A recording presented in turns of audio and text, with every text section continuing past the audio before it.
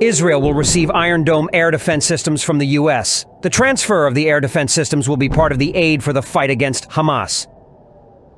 The U.S. will send all air defense systems owned by the Army to Israel.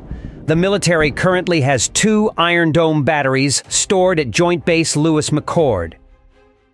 Sending the Iron Dome solves 2 problems at once. First, the U.S. will provide aid to Israel. Second, the U.S. Army can finally get rid of the surface-to-air missiles in which it has little interest.